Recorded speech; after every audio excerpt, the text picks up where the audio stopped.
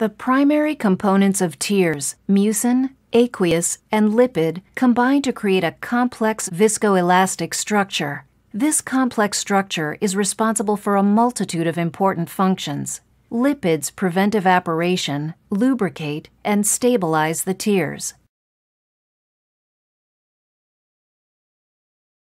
Meibomian glands at the margins of the upper and lower lids produce and inject complex oil into the tears with each blink. This thin layer of oil prevents tears from evaporating and increases lubrication and comfort. Additionally, the phospholipids found in this oil stabilize the tear layer and improve cohesiveness. In a healthy eye, tear production is carefully balanced and controlled. Excessive evaporation of tears can stimulate overproduction of the aqueous component. This chronic overproduction of aqueous may be linked to eventual inflammation of the lacrimal gland.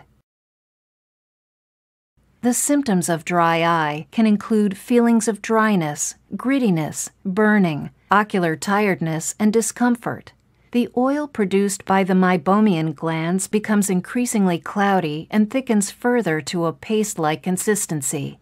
On manual expression, these properties as well as plugging of gland orifices may be evident. As the condition worsens, eyelids display signs of inflammation and dilated blood vessels. With dry eye, sensitivity to environmental factors like wind, temperature, and humidity increases. Interference with normal vision may become noticeable. Often the individual considers it part of the normal aging process, when in fact, dry eye can have a significant impact, causing loss of productivity and poorer quality of life. One of the most common treatments for Meibomian gland dysfunction and associated dry eye is at-home warm compress therapy. This approach has limited clinical effectiveness. Heat is wicked away by blood vessels in the eyelids, limiting the amount of heat reaching the Meibomian glands.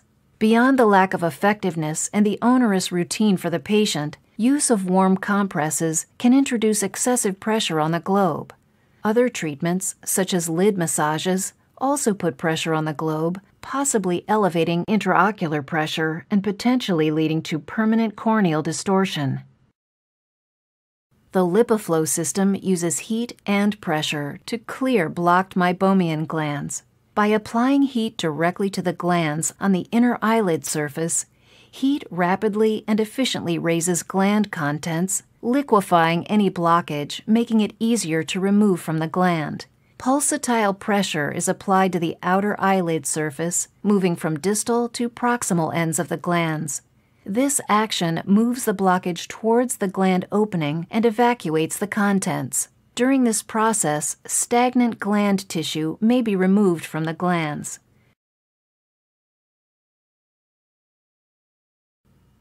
The LipiFlow activator is inserted by gently tucking the scleral interface between the upper lid and the ocular surface temporally, then guiding the lower part of the scleral interface under the lower lid and centering the activator by closing the lids.